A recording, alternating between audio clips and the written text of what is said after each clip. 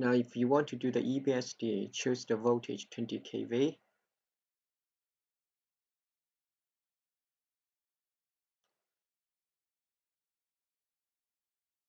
It will be better if you can use the LED detector. We're going to change it later. So now the working distance is still 4 mm, but the optimized working distance for EBSD is 13 mm. So now we're using the LED. Find a feature to do the initial focus. It's too noisy.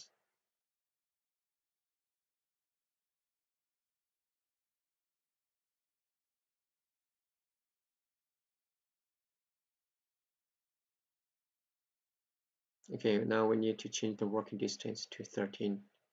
The presetting is only 10 or 15, so we go back to the 10, and then we change the radians manually to 13. And the working distance changed, but the Z does not change, so we need to change it manually again. And this is an administrator mode, so if we go back to the user mode, I have already preset 13 millimeters in the WD selections. Make sure when you change the Z, put the offsets in mind. So now the Z is 13.4 and the W is 13.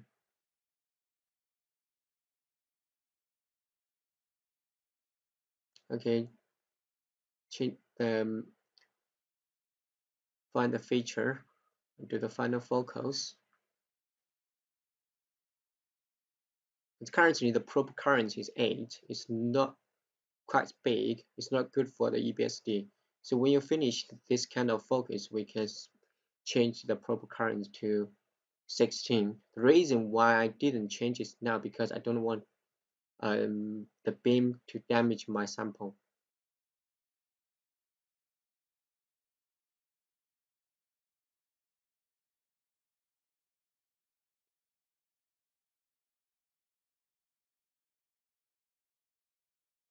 Take an image before you choose your stage. It's kind of a reference image. We're going to use it later. Because when you choose the stage, the feature will be moved miles away, so you don't know where is it. So we need to take this image as a reference. The bigger the better. So find the most significant feature you want to track when you choose your sample. And as you can see, there is only dynamic focus, so we don't have the tilt correction in this SEM machine, which is really, really annoying. Now I want to move the dust to the center and change the beam current, probe current to large. I normally use 16, but currently is 15. It doesn't matter, we can change this later on. So whenever you change the beam current or probe current kV, you need to refocus, realignment, but quite quick.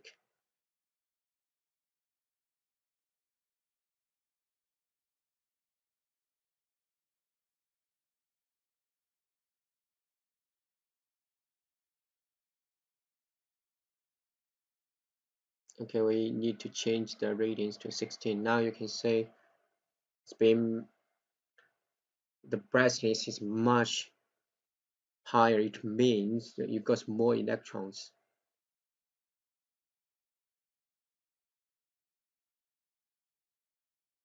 Do the alignment wobbling again.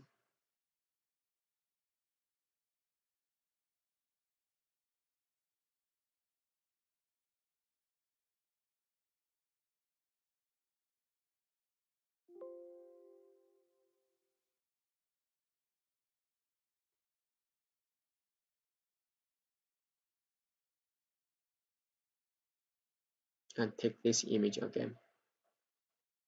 So now you're going to use this as a reference image when you choose the sample.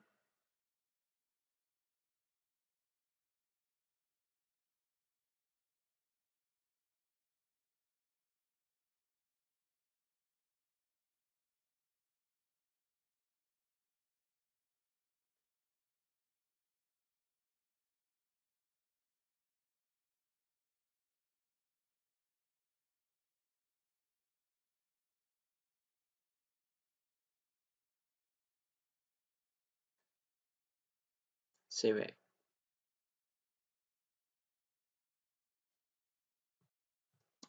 Now we are going to find the images we taken before, reference images.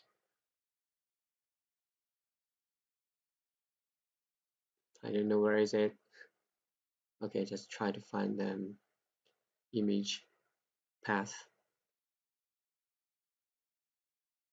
Oh, say images. Okay, so open it. Okay, that's the image we taken before. So we need to rearrange the layout.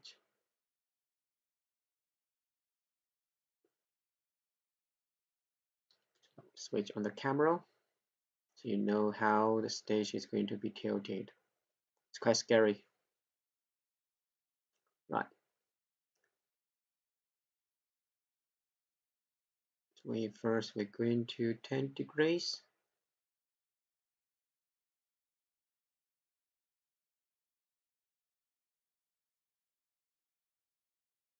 We're going to 30 degrees. Just keep an eye on the stage. So you know the feature has been tilted to the upper area. So now you need to use the control panel stage to move this back. Okay, you can drag the camera down the the image, so you can compare. So now we move the stage to the we move the feature to the center. Just make sure you also keep an eye on the stage. So make sure when you choose the sample stage, you didn't touch the pole piece.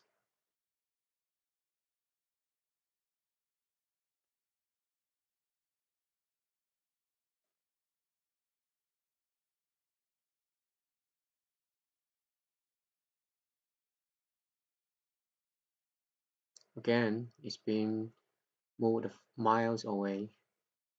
So you can use the Z. You only use the Z to focus the sample. Don't use working distance to focus the sample. For example, you don't rotate the focus knob. Only use the Z movement to adjust the focus. Otherwise, you will change the working distance.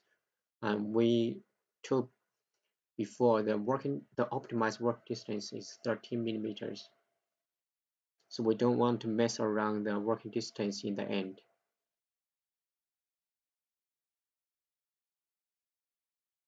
Okay, the next step is to 70 degrees. So we need to move from 50 to 60. Don't move directly from 50 to 70.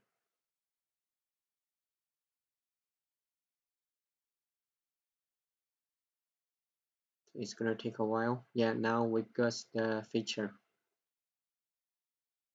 But that's not our final feature, we need to find actually this one. That's the feature we want to find. Okay, so now if you tilt to 70 degrees, lock the stage.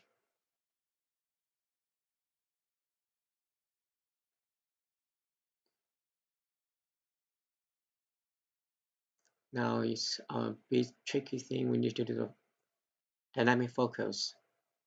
So the upper area and the center area is not exactly focused. So we need to do it separately. I never used this feature before.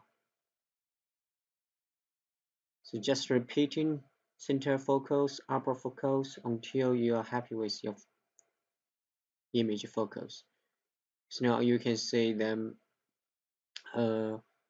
actually, especially in the bottom area, is not focused very well. So we need to repeat this process for several times until the entire image has been focused.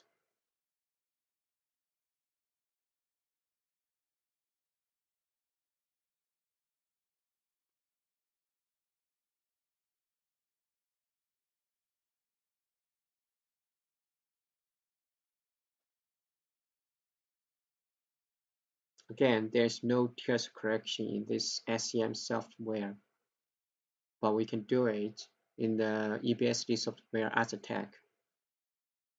So don't worry about the EBSD images. If you need to take SEM images in the tilted position, I'm sorry, this is the image you're going to get. Oh, another thing is also you can use the Aztec to obtain the SEM image. Yes, there is another way. Okay.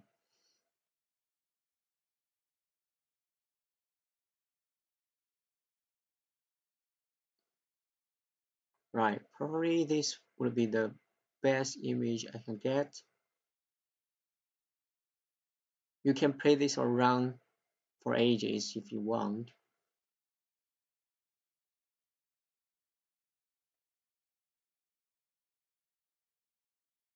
Okay, just double check the camera.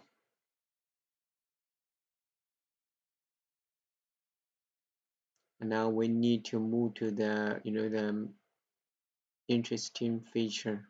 Not the interesting feature, it's like the position feature. So we know there is going to be two holes. Yeah, we find this image.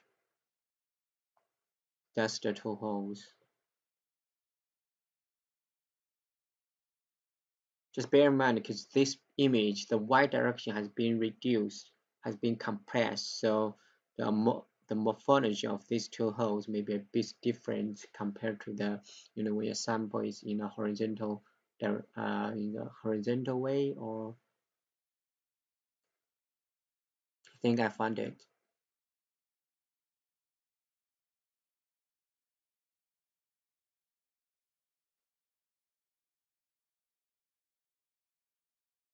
Yeah, that's the two holes in the sample.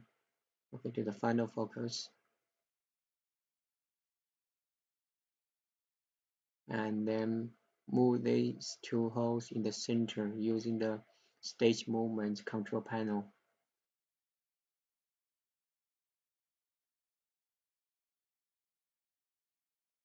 Okay.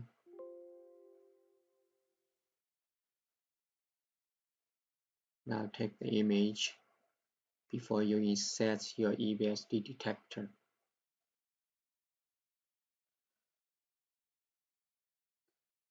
And now we have set up the sample in optimized EBSD position. So now you can see the working distance is 13, but the Z is 15.6, because we use the Z several times to focus the sample instead of the WD.